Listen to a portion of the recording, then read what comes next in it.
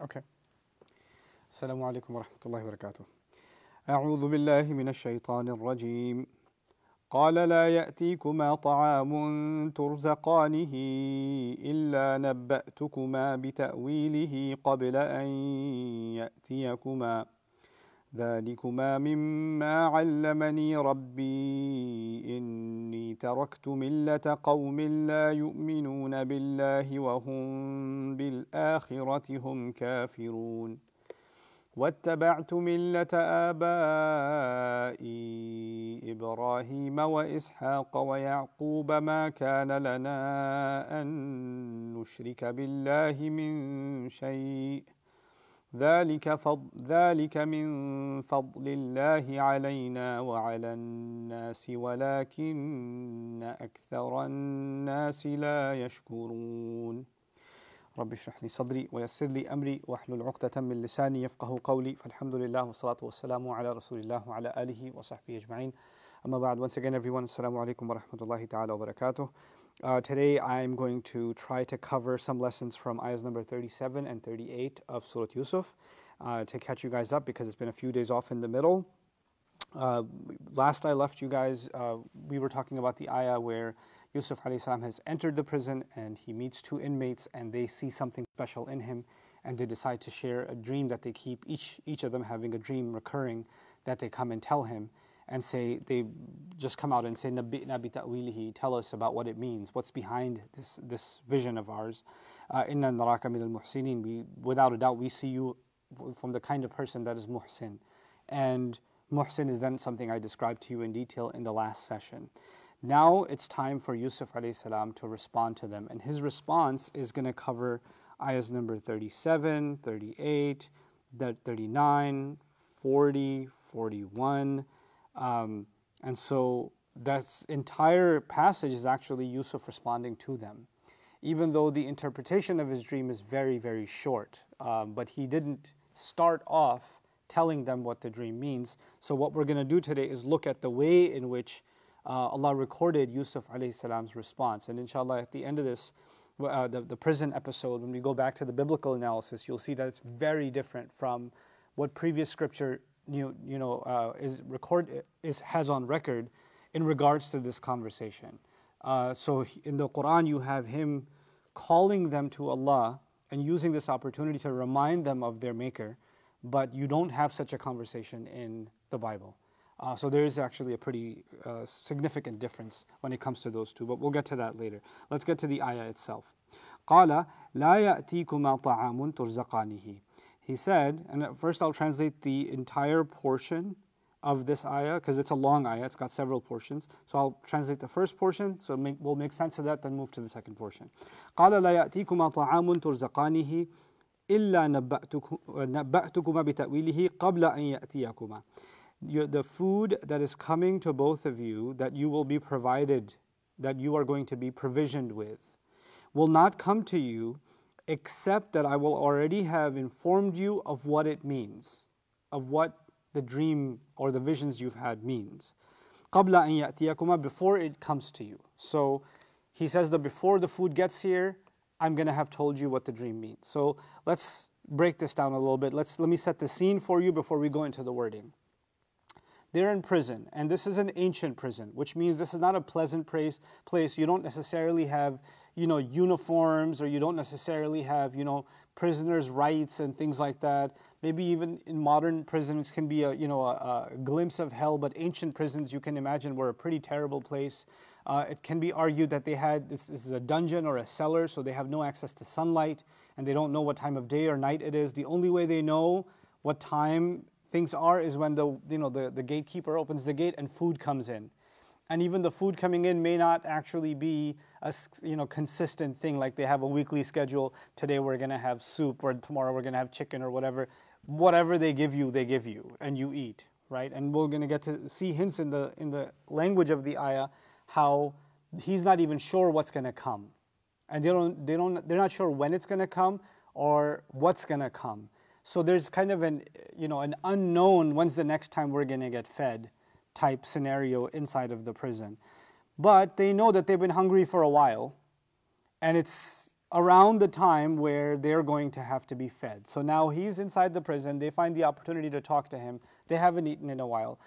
All of this is happening when Yusuf alayhi salam has just been put in prison. So he hasn't been in prison for several years when this happened, he just got in there. And the first thing I'd like you to notice is his state of mind. Yusuf alayhi salam is now entering, for the second time in his life, into a very dark place that he doesn't deserve to be in. And the first time he was thrown in a dark place where maybe he was beaten, slapped around, pushed down, yelled at by his brothers, and he could see the hateful, murderous intent in their eyes. And we don't know how long he was down there in the well, where maybe a snake is touching up against him, or rats or mice are climbing all over him. There's no way for us to know what kind of experience he had inside of that well. And was he there for a day, 2 days? Did it rain? Was he half immersed in water? We don't know any of those things, but we know that it was incredibly dark. Ghayabat al-jub. And that kind of an experience for a child can have a lasting impression. It can be something that becomes a trauma that they live with, the nightmares they have about it. And the first thing you have to note is when the option came of he's going to get thrown into jail, his mind, imagine, would go directly back to that same traumatic time where he was in that dark place. And if a person has experienced trauma like that, you would imagine they would say immediately, anything but that. I don't want that anymore.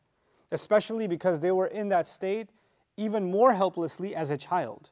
And your mind will take you back to feeling like a child. A lot of times when people go through therapy and the process of healing and recovering from childhood trauma, in the course of therapy, even as they're talking to their therapist or their psychologist or whoever, they can actually feel like they're reliving the experience of 5 years old. They're reliving the experience of 7 years old. They can open up old wounds and become extremely vulnerable even if they're 35, even if they're 45, So this is not a small thing. The trauma we experience as children, or the experiences we have and how they impact our personality. So keeping that in mind, this is a pretty intense time for Yusuf alayhi salam from a psychological point of view. Yet from a spiritual point of view, and this is kind of the Qur'an's picture of, on the one hand, being sensitive to our emotional state and our traumas and all of it, and on the other hand, illustrating that our faith is such a powerful force inside of us that even if we're traumatized, we're able to overcome it by divine intervention. Like the first time I realized that the Qur'an is painting a different picture of psychology because of its spiritual psychology than conventional psychology is when I studied a little bit about the mother of Musa alayhi salam. The mother of Musa alayhi salam put her baby in a moving river in a basket because Allah had revealed that to her. And when she put him in that basket and the basket rolled away, ask any mother if she's willing to put her baby in a basket in a body of water, a swimming pool, for God's sake, a bathtub. What would a mother go through to allow herself to do that? And even if she did, and by the time she did, and she can't see the basket, wavering around, moving back and forth, it can flip at any second, it can hit a rock, it can, come into contact with a crocodile, whatever, because they had crocs in the river. And so that's gone, she can't even see it anymore, and Allah describes the state of her heart. He says, وَأَصْبَحَ فُؤَادُ أُمِّ مُوسَى فَارِغًا. Musa's mother heart was as if it was emptied out, like all emotions disappeared. She was completely overrun in the state of emotional paralysis because of what's just happened.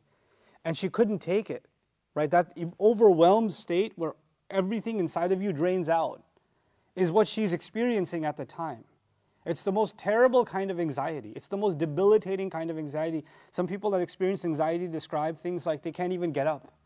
Like they're lying down and they can't even get up. They can't even, it's almost like they exist, but they cease to exist. And so Allah says, "In kadat latubdi bihi," and when she did finally muster up the strength to get up, she almost gave up her secret running after the baby. But if she did that, the baby would absolutely have been killed, right? But how do you expect a mother to hold that in and not cry out for her baby? Allah says, now this is the part that got me thinking about this subject, لَوْلَا أَرَّبَطْنَا عَلَىٰ قَلْبِهَا. Had we not tied or held firm her heart, as if the heart is shattering, it's breaking into several pieces, and Allah is taking rabt, a rope, and He's literally tying it and holding it together from shattering, from exploding. Now this is divine intervention. A human being is not able to contain themselves in such a situation, but clearly Allah is describing لِتَكُونَ مِنَ الْمُؤْمِنِينَ, so she can be from those who have faith. That our faith is something so powerful that it can even overcome a traumatic experience. And now this is the second time I'm seeing it in at least the stories of the Quran that I've been able to understand this phenomenon in. Here you have Yusuf alayhi salam, who has every reason to be absolutely in a panic attack when he hears he's about to go into prison because of what he went through in childhood. But the first words that come out of his mind were ma'adallah. I seek Allah's protection. I seek Allah's refuge. You're going to the most unsafe place, and the first thing you're saying is, actually, I'm in Allah's safety. That's the first thought that comes in your mind. Then you're going to one of the most horrible living conditions that imaginable at the time. I can't imagine a worse living condition than inside of a dungeon. And he says, "Innahu Rabbi ahsana mathwaya." My master has given good residence to me. He's been good for me as far as my living is concerned. As if he's saying, Allah has been good to me so far, there's no reason for me to think otherwise. And it's almost as if he's not saying, well, yeah, Allah put me in a well before, so I guess here's round 2. And it's, oh my God, all over again, Ya Allah, why are you doing this to me? That's not his response. That's not the response of Iman. That would be the response of ingratitude. So when someone focuses entirely on the negative experiences, now we have negative experiences, there's no way around them, and they have scarred us, but when we start attributing those negative experiences to Allah, and saying, why did Allah do this to me? Allah, you did this to me, and now you're doing this to me again, etc., etc., this is where someone can lose their Iman. That is not the attitude of a grateful slave. One of the most amazing, shocking qualities of Nuh alayhi salam, before I come back to this, Nuh alayhi salam is obviously the role model in the Quran for patience, right? Because who did more preaching and who took more insults and who took more hits than Nuh alayhi salam? 950 years, illa khamsina aman, right? And how does Allah describe his career in a phrase? Like if you were to describe Nuh alayhi salam, I would say a man of great patience, right? A man of great patience. But what does Allah describe him as? إِنَّهُ كَانَ عَبْدًا شَكُورًا. He was a servant extremely grateful. Instead of saying extremely patient, Allah said what? Extremely grateful. Why? Because Allah has given us a secret inside that phrase. That same secret that Yusuf alayhi salam understands. And what is that secret? Patience only comes to those who hold on to gratitude. You can only suffer through the most difficult circumstances and trials if your mind is programmed to think about what you should be grateful for. Look at Yusuf alayhi salam in this case study. He's being thrown in jail, and as he's being thrown in jail, he talks about how he should be grateful how his housing has been good. It's the gratitude that's going to give him strength, you understand? And he's going to walk into prison. Now he's walking into prison, other inmates are getting beat up, it's getting darker and darker and darker. He sees the scary gates, he sees the guards insulting him, pushing him, whatever the heck they're doing. All of that stuff is happening, and in the middle of all of that, he should be so concerned about how he's now in an unsafe place, in a place where he can be killed at any time, any kind of harm can come to him. Those human fears are natural. The Iman doesn't get rid of those fears. He's feeling those fears. And of course, he's now finally in a place where every man for himself. Everybody for himself. If there's one place that's like, everybody's just literally a reptilian brain. Everybody's just looking out for themselves to snatch up whatever they can. That would be it. That would be the environment. And yet, the way he carries himself gets 2 inmates to come to him and ask him for his help. And he now says, now let's focus on his words. لا يأتيكم طعام. Food will not come to you. Now طعام is nakira, which means it's in the indefinite. It doesn't have the definite article, the food or food. It means some food. Now this could mean generally you can not use the alif lam, and it means just, before lunch comes to you or whatever lunch is coming. It could suggest that we don't even know what they're going to feed us this time. That's one meaning of it, which also kind of adds to the horror of this prison. What are they feeding us? What goop do we have to eat this time? Is scary, right? The other is, even if they know, even if it's the same single meal every single time, even if it's the same, slushy thing, whatever they have to eat every single time, even then, Yusuf alayhi salam is actually acknowledging that the next meal is not guaranteed. Whatever food comes that you are going to be provided with, before it comes, he's actually suggesting his uncertainty about what's coming in the future. even in these words, he's acknowledging something. He's acknowledging that food, what kind of food is it and when it's going to come, I don't know. But before it gets here, I promise you that I'm going to be telling you whatever you ask me about, I'll give you the answer to it. The other interesting, peculiar thing is he's also an inmate. Yusuf alayhi salam is also an inmate, so he's going to get food too. But he didn't talk about his food, he talked about their food. He said, the food that both of you are going to be given provision of, before it gets here, I'll tell you what your dream means. Before it gets here. And it won't come to you unless I would have already told you. So he's kind of giving them a guarantee that I'll take care of your need. I've heard you. I've heard your dream. Instead of saying, listen, I can't help you. Just leave me alone. Or, listen, I don't want any trouble. Kind of leaving them aside. The fact that they came to him, he's taking the opportunity to not be afraid of them. And he should be afraid. They are criminals. And he doesn't know what kind of criminals. He doesn't know if that's a serial killer or whatever else. He doesn't know. But because they approached him a certain way, he decides that he's going to engage them in conversation. And first thing he does is he comforts them. Lets them know, listen, you have asked me for something, and I take it pretty seriously. And I intend to tell you everything you want to know, and you won't have to wait that long. It'll have to be, there's no way that the next meal will come to you without me having already told you. So you'll know already.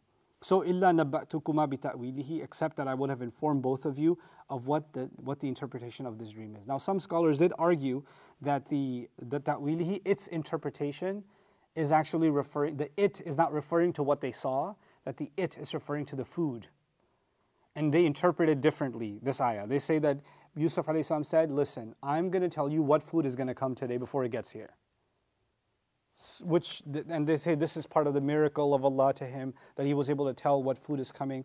Ibn Ashur rahimahullah and Tahrir wal Tanwir kind of argues what I was thinking anyway, that seems off topic, it seems away from the language of the ayah. Plus, in the previous ayah they used ta'wilihi bi ta'wilihi, and then he says nabba'tukuma bi ta'wilihi. He uses exactly the same words. The people that were sitting there listening to him, these two men, young men, they would have understood it to mean what they asked about, not the food. Like I'm telling you today you're going to get tomatoes or cucumbers or whatever. That's not what he said. He's saying before the food gets here, I'll tell you what the dream means. قَبْلَ أَن يَأْتِيَكُمَا, he assures them again, before it comes to both of you. The other interesting thing here is rizq, right? He didn't just say before food gets here. He said before food that you are going to be provided with. You are going to be provided. That's the passive form. What does passive mean? For those of you that aren't into English grammar, I understand. English grammar is about as entertaining as getting a root canal. So it's understandable that you don't like English grammar. But here's the thing about grammar in this ayah. The passive form means if I say someone was killed, someone was killed, then I didn't mention the killer. If I say they were both provided food, right? I didn't mention who provided it. I'll just know that it's being provided. So when he says food that you are both being provided, or food that you are both going to be sustained with, he's actually not mentioning the provider on purpose. Because he's actually kind of, by these subtle words, he's getting them to start thinking, why did he not mention the guard that will give us food? Or the people that deliver the food, the delivery people will give us food. Why did he say the food that you are going to be provided with? As if he wants me to ask the question, who's providing this food? Who's behind the guard? The guard didn't make the food, the cook made the food. But the cook didn't make the food, the cook received the ingredients. And the one who delivered the ingredients got them from a farm. And the farm got them from the land. And the land is, couldn't have gotten it without the rain. And the rain couldn't have come, أَنْتُمْ أَنزَلْتُمُوهَا مِنَ الْمُزْنِ أَمْ نَحْنُ الْمُنزِلُونَ. Are you the one who send the rain down from the clouds, from the loaded clouds, or do we do that? Like it goes back to who? Allah, and he's already getting them to, he's not saying it directly, he's saying food that you were provided, a very subtle kind of a drop in the pond that should create ripples, provided by who? And so he's already kind of prepping them to get to know Allah a little bit. And the first thing he wants them to know about Allah is your food should remind you of God. Your food should remind you that there is someone feeding you, right? And that's a very powerful notion in the Quran, فَلْيَنْظُرِ الْإِنسَانُ إِلَىٰ طَعَامِهِ. Then the human being should take a good look at his food. أَنَّا صَبَبْنَا الْمَاءَ صَبًّا ثُمَّ شَقَقْنَا الْأَرْضَ شَقًّا فأنبتنا فيها حبا وعنبا وقضبا وزيتونا ونخلا وحدائق غلبا وفاكهة وأبا متاعا لكم ولأنعامكم. He said, a person should take a good look at their food. We sent the water from the sky. We tore the earth open. Then we put the seed got to sprout. And then all kinds of fruits and grain came out. وَعِنَبًا وَقَضْبًا. And then, zaytunan, olive came out. وَنَخْلًا, palm trees came out. وَفَاكِهَةً وَأَبًّا, and all manner of fruit came out. And grass rolling green and fields come out because of that.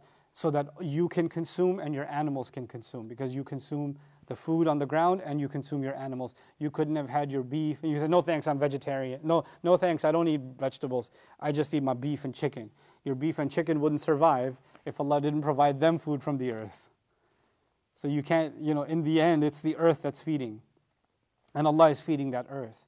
So this is Allah teaching us that actually the most powerful notion of gratitude.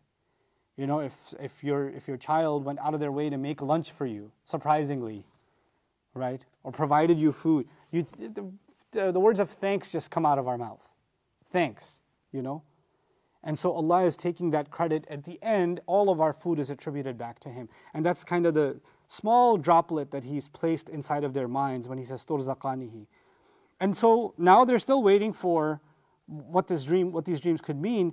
And He's so sure that He can tell them quickly. He didn't say, let me think about it for a couple of days, I'll get back to you. That's an interesting one. He didn't say any of that because He's not going to think about it. This is revealed to Him. This is divine knowledge that Allah has given him. So what does He say? ذَلِكُمَا مِمَّا عَلَّمَنِي رَبِّي. That, both of you, I'd like to say, is from the kind of knowledge that my Master has taught me. Meaning, the reason I'm able to tell you so quickly is because I didn't come up with this myself. It was taught to me. And who taught it to me? My Master taught it to me. Now, these people are in ancient Egypt. Ibn Ashur argues that they're Coptics. And the Coptics are a people that consider the master of the house and the kings or whatever, they call them Rabb. They call them Rabb. They call them my master. So when they hear Yusuf alayhi salam say, my master taught me this interpretation, in their mind, the only time they hear the word Rabb like that is for a human master. They don't think of the master for the master of all nations and all people, Allah. They don't think of it like that. Even before, innahu rabbi ahsana mathwaya, the minister's wife would have thought he's talking about my husband when he said, my master has been good to me in providing housing. Right? So she wasn't thinking of Allah, she may have been thinking of the owner of the house. Here he uses the word Rabb. It's still kind of, the more of a mystery has been solved. One, there was a hint towards where does the food come from. The second time, my master has taught me. But who is this master that taught you? They're like, there's an Egyptian minister that can teach this stuff? We never heard of any such thing. Who is this master of yours? Now he says, listen to this, now he's getting more and more specific. إِنِّي تَرَكْتُ مِلَّةَ قَوْمٍ لَا يُؤْمِنُونَ بِاللَّهِ. This is probably the most powerful words of Yusuf alayhi salam so far in the prison. Like this is the linchpin, this is it. Everything centers around this. He says, I have no doubt left the religion of a people who don't believe in Allah. I have no doubt left the religion of a people that don't believe in Allah. وَهُمْ بِالْآخِرَةِ هُمْ كَافِرُونَ.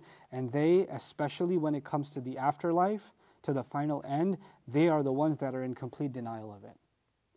So he says two things about these people. They don't believe in Allah, and they are in absolute denial like nobody else when it comes to the akhirah. Now, we're going to have to deal with both of those things. But what does he say? I have left. Who did he just leave? He left the minister, and he left the minister's wife, and he left those women. They weren't talking about not believing in Allah. They weren't talking about worshipping false gods. They weren't asking him to be an atheist, but they were. You see, you'll find in this surah, in his words, you'll find something is behind what he's saying. He won't say, I left the people that were calling me to disobey Allah. Isn't that what it was?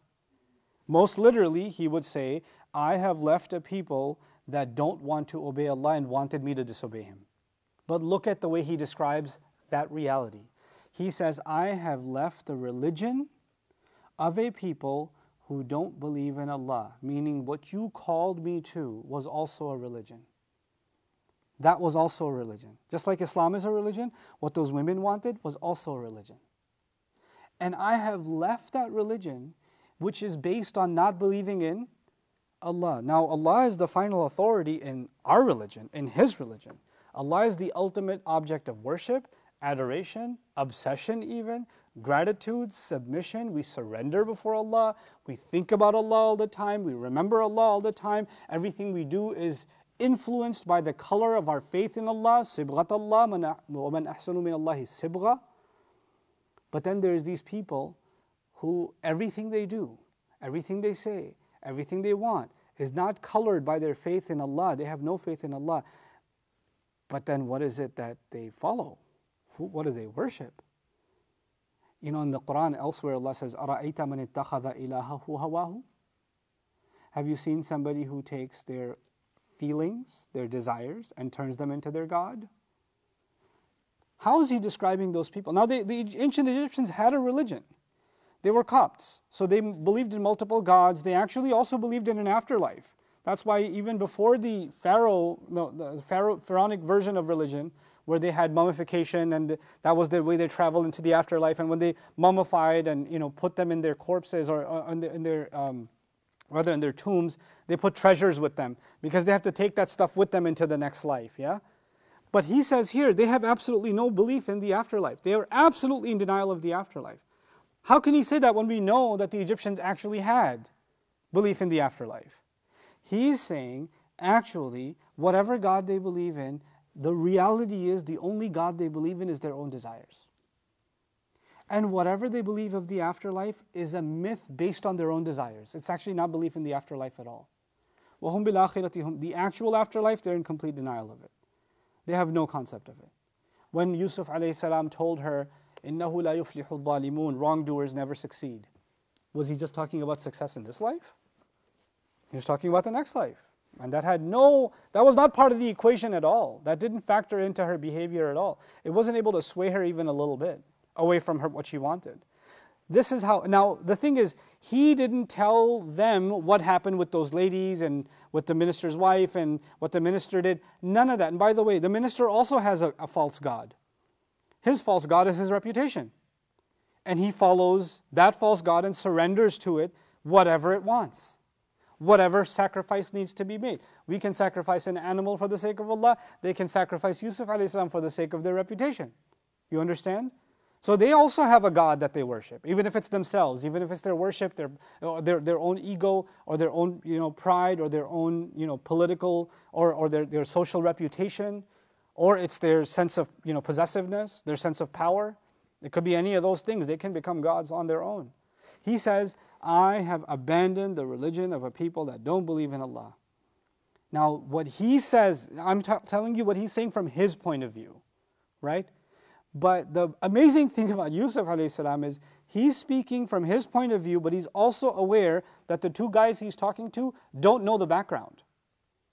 So when they hear it from their point of view, they're going to process something different. They're just going to hear, so you don't follow the religion of everybody outside? And you're saying nobody else believes in God? And they have no concept of the afterlife? From his point of view, even though the wording is general, it's specific to his story. But from their point of view, he's making a comment about all society in Egypt. You understand? Because he's not being specific about the minister's wife and this and that. This is what happened to me. No, he's saying, I've left the religion of the larger society. I have nothing to do with it. I've walked away from it. It's been offered to me. It's been put in my, I don't have anything to do with it. Which is also, again, really ironic language because he's the one being tossed into prison. He's being tossed into prison and he's talking like, yeah, I chose this because I wanted to walk away from that. And this is actually him describing that this was a deliberate request he made to Allah. Prison is better for me. And he's describing prison is better for me to these young men as what?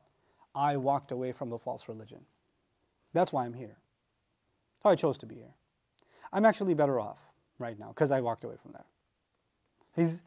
This is again, by the way, grateful. How do you imagine he's walking into prison, the worst place you could be in Egypt, and the first thing he says is, whew, finally out of trouble, I'm here. Yep. I want to tell you what your dream means, but first I want you to know that consider myself pretty lucky that I got away from people who don't believe in Allah and the last day. And then he says, وَاتَّبَعْتُ مِلَّةَ أَبَائِي إِبْرَاهِيمَ وَإِسْحَاقَ وَيَعْقُوبَ. And so what have I left? I left them and I didn't follow them. But what I did commit myself to following is the religion of my fathers, Ibrahim, Ishaq, and Yaqub. He brought up his great-grandfather, Ibrahim. Then he brought up his grandfather, Ishaq. Then he brought up his father, Yaqub. This should remind you of what happened in the beginning of the story. His father told him, وَكَذَلِكَ يَجْتَبِيكَ رَبُّكَ. That is how your master has chosen you.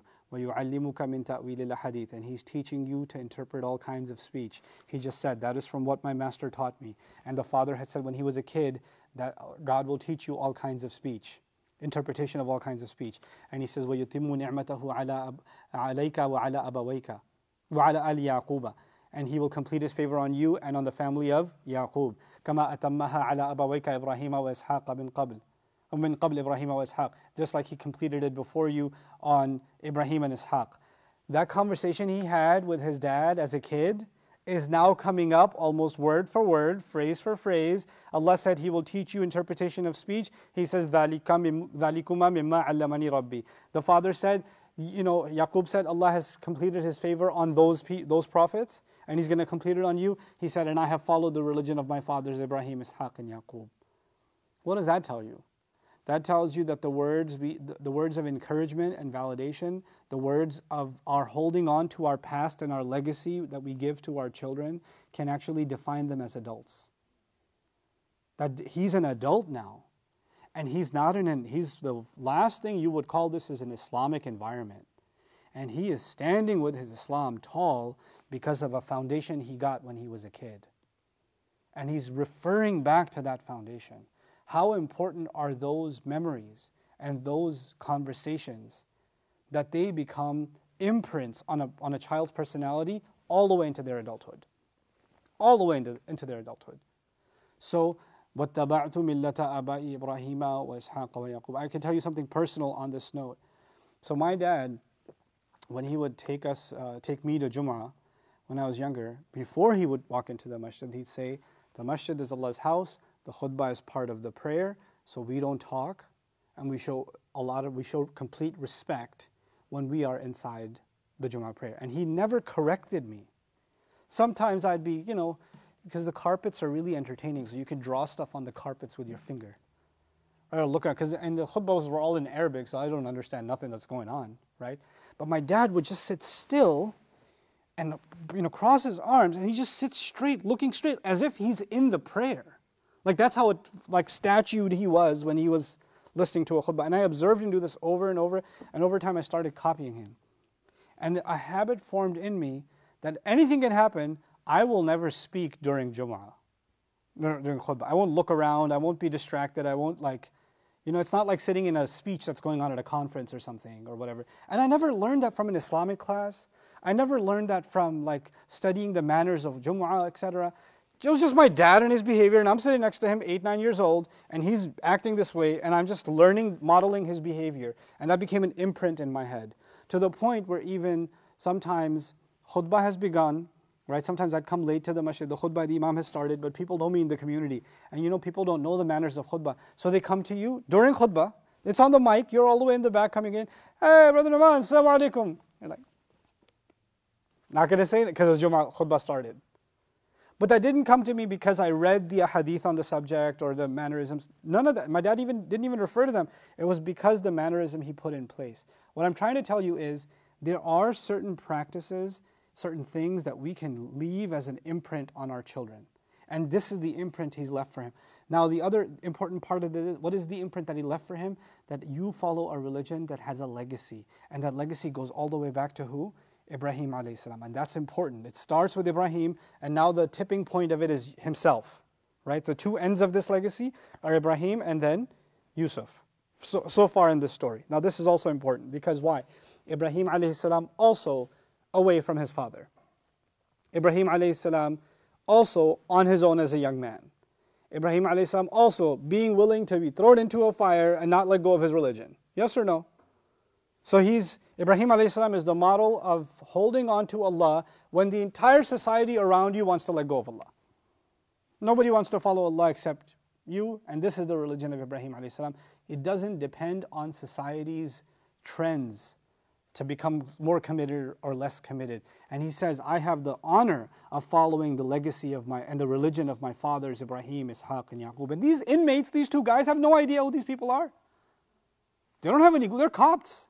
They're Coptic Egyptians. They're like, who? He thought he's going to mention some noble family lineage of the pharaohs or something else or some other, great clans of Egypt. No, he says, no, I follow the religion of my fathers, Ibrahim, Ishaq, and Yaqub. Who? Oh, you don't know? Okay, well, I'll tell you. So he's creating curiosity, right? And he's introducing them. And he's introducing them as what? His own family. You know what's really beautiful about that?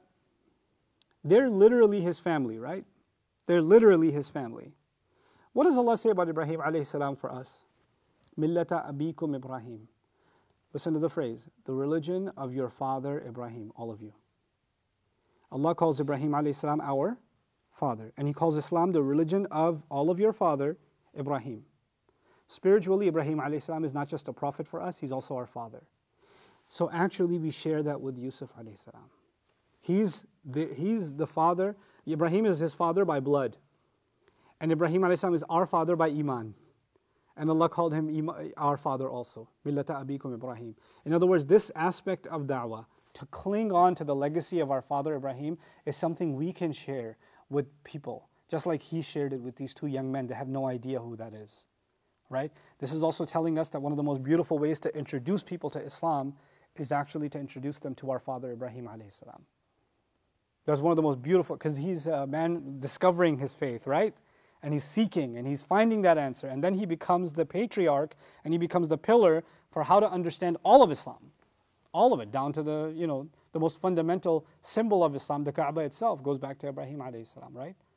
So actually one of the most amazing ways to introduce anybody to Islam is to actually go back to our father Ibrahim alayhi salam. And that's something we're learning from Yusuf alayhi salam. So he says, I've left their religion, who don't believe in Allah in the last day, but I followed the religion of my fathers, Ibrahim, Ishaq, and Yaqub. And, in this religion of ours, let me tell you, what is that noble legacy? I come from a noble heritage. Can you imagine someone in jail talking about a noble heritage? I come from, higher clan. What makes us such a high clan? What makes us so honorable? It's not people. Ibrahim alayhi salam didn't leave behind a palace. The Egyptians have palaces. Ishaq alayhi salam does not have cities named after him. Yaqub alayhi salam does not have monuments that he's going to leave behind. He doesn't have any of that. People that consider successful people that left a mark in the world, they think of things that they did materially. Conquest, wealth, something. This is how you say you come from a big family. You're the Rockefellers. You come from a family of billionaires. You come from a family of accomplishers. You come from a family of presidents, of generals, whatever. What's so great about this family? He says, مَا كَانَ لَنَا أَن نُشْرِكَ بِاللَّهِ مِنْ شَيْءٍ. It has never been okay. It wasn't possible for us, meaning me and my fathers, to ever have associated anything with Allah in any way, shape, or form. We could never put anything next to Allah, equated with Allah, ever. We couldn't do that. You see, now there's a furthering of the argument. Before we saw, I have left the people that don't believe in Allah, and they deny the afterlife, right? They don't believe in Allah. Now he's saying, let me tell you, not believing in Allah doesn't just mean I don't believe Allah exists. You could believe Allah exists and still put something equal to Allah. And it doesn't have to be an idol. It could be your own temptations. It doesn't have to be an idol. It could be your own greed. It doesn't have to be an idol. It could be, friends. It could be a person. So anyone who gets in the way of what Allah is saying and what someone else is saying becomes higher, bigger priority. Even if it's your own thoughts, they become bigger priority. Is that not shirk? So he says, it wasn't okay for us. It wasn't possible for us to ever have associated anything with Allah in any way, shape, or form. ذَلِكَ مِنْ فَضْلِ اللَّهِ عَلَيْنَا. That is from the favor of Allah on all of us, meaning me, myself, and my family. The word from is important. Min fadlillah, meaning this is part of the favor Allah has done to us. He's done us many other favors too. Then when you say, by the way, this great favor that we have never done shirk with Allah. We keep our faith in God extremely pure. Now, by the way, he's mentioned Allah by name. He didn't before, he said Rabbi, my master, but now he's calling him Allah. So he's introducing them to Allah by name now. And he's saying, Allah, our master, that the one who taught me, the one who provides food, is the one I would never equate anybody with. And that's an honor Allah has given me, that I never crossed the line with Him. It's an honor to worship Him. And that's a favor Allah has done. This is part of the favor Allah has done on me and on my entire family. وَعَلَيْنَا.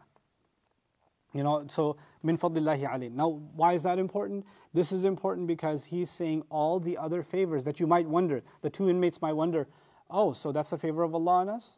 On you? What other favors are there? Because you say that's only some of the favor. And he says, yeah, well, all the other favors that come from this.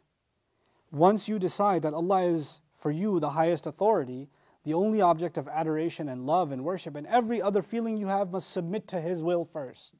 Must be in the shade of what He approves.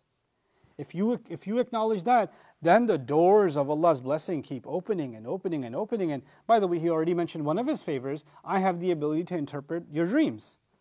And that favor of Allah could never have come to me if I didn't accept Allah as my only master, that I would never do shirk with Him. وَعَلَى النَّاسِ. And by the way, this favor is not just for my family, Ibrahim, Ishaq, Yaqub, myself. It's not just for us. He doesn't even say he's a prophet yet, does he? No. He says, this is a favor of Allah, part of the favor of Allah on us and on all people. How beautiful. He said, by the way, this favor isn't just something Allah gave me. He gave it to all people. What's He trying to tell them? You can have this favor too. You can have Allah shower favors on you, and they say, we could have wisdom like that? We could have knowledge like that? We could feel honored and noble? This is not just a family thing, this is something that's inside of people's hearts. And then he says, yeah, and you know, all people can have access to this favor.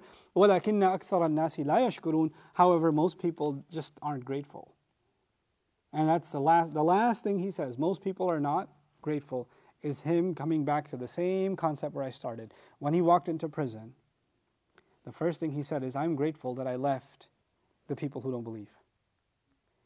And I told you, the only thing that makes someone hold on to their faith patiently is actually gratitude. Gratitude leads to patience. Without gratitude, you can't have patience. And so he says most people aren't grateful, as if people started becoming grateful, Allah's favors would start opening up to them. Their doors would start opening up to them. He's actually, in a sense, giving them a very beautiful hint that you can also become grateful to Allah. And He's also telling them, maybe if you don't accept Allah, the highest crime isn't that you reject Allah or that you disobey Allah. The biggest crime is, starting from your food, you're just not grateful. You know, the whole Quran begins with gratitude. Why? Because, you know, human beings in philosophy have always sought to answer this question, the purpose of life, the meaning of life. But the Quran has a new take on the purpose and meaning of life. Whether or not, should we or should we not be grateful for what we have? And if we should be grateful for what we have, if we have privileges as the human race, if we have certain privileges, certain advantages that no other species enjoys, then should that credit go somewhere? Should we think that we owe, and we say grateful, people nowadays, it's interesting the way grateful is used nowadays. Atheists use the word grateful. I'm really grateful that I'm safe. I'm really grateful that the stock market's not crashing anymore, whatever. They use the word grateful like that.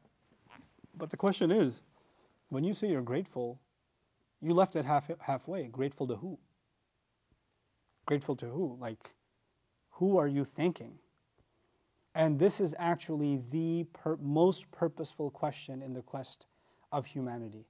It's not even the logical proofs of the existence of God. The Quran's argument actually is human beings fundamentally need to ask themselves whether or not they owe thanks.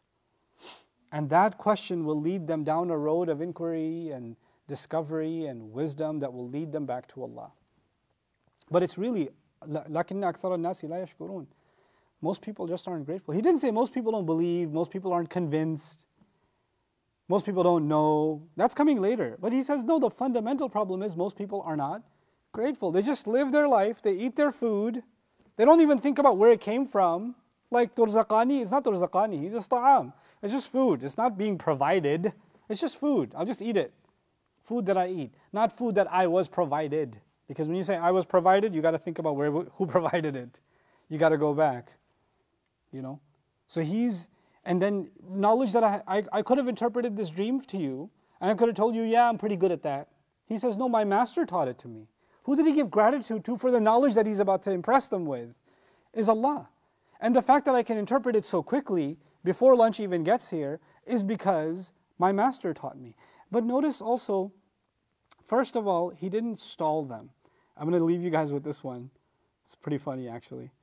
One time, my friends and I, we were in college.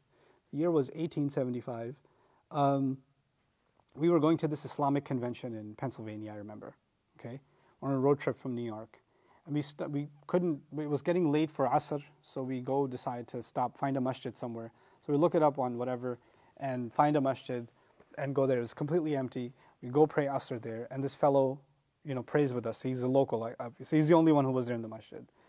And so he led the prayer. We pray behind him, and he says, do you brothers have a little bit of time?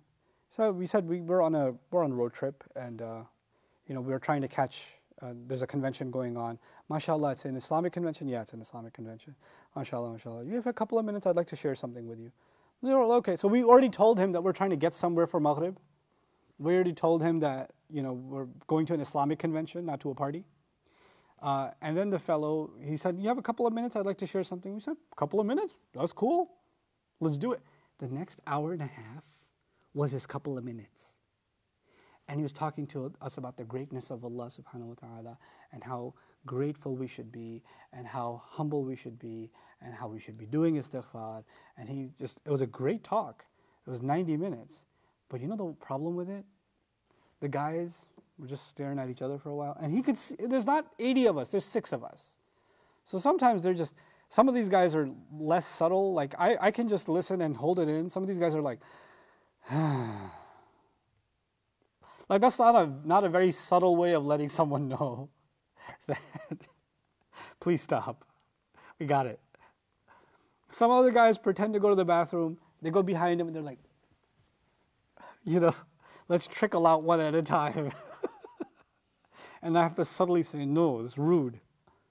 The problem with all of it though is, you have to be considerate of other people's time. You want to give da'wah. I mean, in his mind, he's doing da'wah for the sake of Allah, and he's, giving us the message and all of that, 90 minutes in.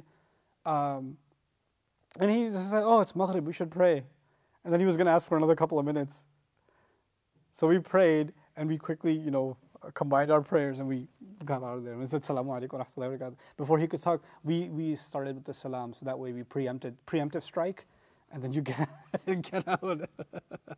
The problem is, you don't want to give Allah. We came there to pray. We came for a purpose, and we have another purpose. If you try to inconvenience someone by giving them the message of Islam, and you think you're doing the da'wah to Islam, there's a problem with that. And if you want to take the time to give someone a message, which Yusuf alayhi salam wants to do, right? He wants to give them a message. And I've taken like an hour or something to explain some things from these ayat to you. But actually, if you recite these ayat, it will take 30, 45 seconds.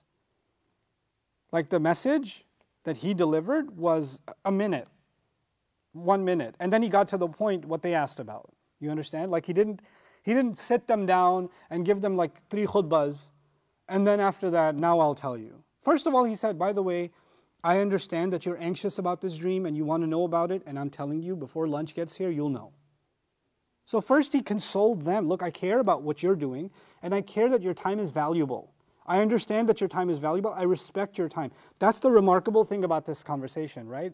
So first he respected their time. He didn't want to just sit them down and hammer them with something over and over and over again. And they're like, bro, that's not what we came here for. I just wanted to know what my dream meant. He's like, no, I'll tell you about your dream. And I'll tell you because someone taught me. My master taught me. And I would never have known my master had I not been from this incredible family. And this family of mine has been favored by my teacher, also my master, the one I worship, Allah. But that favor isn't just limited to me, it's open to all of humanity. But most people just aren't grateful. Like, you see how beautifully he's woven in what he's building up to, the conversation he's going to have? He's going to say a couple more things that he's going to get more direct with them. Just I want you to think about something. Just food for thought for you guys. Before you and I'll tell you what your dream means, but I want you to consider some things. And he's going to ask them to consider some things, and then he's going to tell them very quickly what that dream means, and he's done. He's not like, and I'd love to tell you, but maybe tomorrow after another couple of lectures, then I'll tell you. He doesn't do that. And that's one of the most beautiful things about this exchange is actually the respect for people's time. I shouldn't be so concerned about forcing someone to sit down and having them listen to what I say.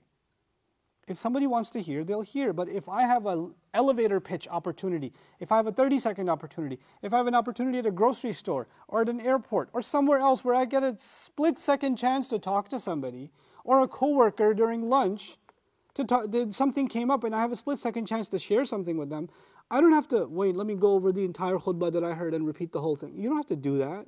Just drop a little bit, whatever you can, whatever's appropriate for that time, and then walk away. And that's good enough. That's all you have to do. You don't have to overdo it, you know. So, خَاطِبُ النَّاسَ عَلَى قَدْرِ عُقُولِهِمْ لِكُلِّ كَلَامٍ or مَقَالٍ مَقَامٍ. Every speech has a time and place. You know, talk to people at their level. And, you know, being considerate of them. And that's something that Yusuf ﷺ demonstrates very beautifully. And there's so much to say here, but at least one thing I will say is, these are prison inmates. They ain't got nowhere to go. It's not like they got an appointment with the president. Like they don't have that kind of schedule. So they sit around all day in a cell. And yet he respects their time. Isn't that incredible? You know what that means? You don't get to decide whose time is valuable. You assume everyone's time is valuable. You don't get to decide, well, you don't got nothing better to do anyway, so you are going to have the privilege of listening to me talk to you. Rather, you're going to consider it an honor that they gave you a few minutes of their time for you to do an act of worship and share something about Allah. You're not doing them a favor. In a sense, they're doing you a favor. And could you allow me this favor of sharing something beneficial with you before food gets here? It's really quite beautiful. It's manners, it's consideration. It's the importance given to someone else. Often when I started my speaking career, I'd be invited to go to conventions and lectures and things like that. And sometimes in the convention there's 20,000 people, 15,000 people, 35,000 people. And you're walking around and people are just treating you like a VIP, like they want to take a picture with you. Can I just have a minute of your time? I know you're really busy. Like there's this the speaker has honored them with his presence. No. Anybody who speaks about Allah and has the honor and the privilege to get to speak about Allah is actually doing something to serve Allah and serve the people that got to hear something beneficial. They're not honored by listening to him or her. He's honored that they gave him or her an ear. It's the other way around. Just like when you give sadaqah, the charity, the one who was in need, you didn't honor them. You didn't favor them. They favored you. It's the same exact principle. It's the same exact principle. So sometimes, what I try to do, in events and things that I went to, the speech takes 20 minutes and they haul you away into a VIP room, right, in the speaker's lounge when they have fruits and whatever else. And I was like, So I stayed in the crowd. I'd stay in the crowd and people just want to talk or ask questions or whatever. And I'd stay until 1, 2 a.m. just answering questions because people just want to talk or have questions. And the reason I did that is because the least I can do, these people have honored me by listening to hundreds of hours of me, thousands of hours. They've made du'as for me. They've spent Ramadans with me. They've prayed and then they've put my voice on. I didn't deserve that. So if I get a chance to maybe hear them out and say ask some questions, or maybe even hear a du'a, I'll hear it. I'm not too busy for that. It's their time that's valuable, not mine. Because actually they're the ones that are doing me a favor by helping me get some sadaqah jariyah. That's the mindset that has to develop for anybody who's going to share something good. It does not put us in a superior position. Yes, you are honored. Look at Ibrahim, Yusuf alayhi. He's so honored that he comes from this noble family and how he's favored. And then he says, and yet this favor is open to وَعَلَى النَّاسِ. It's open to all people. Well, most people just aren't grateful. So may Allah make us from the grateful. And may Allah Azza wa Jal help us, see that people around us that we have a chance to share something good with are actually a favor of Allah on us, we should treat them that way. We should treat them with respect. We should treat them with courtesy. We should respect their time and not impose our time on them. بارك الله لي ولكم في القرآن الحكيم ونفعني وإياكم بالآيات والذكر الحكيم والسلام عليكم ورحمة الله وبركاته.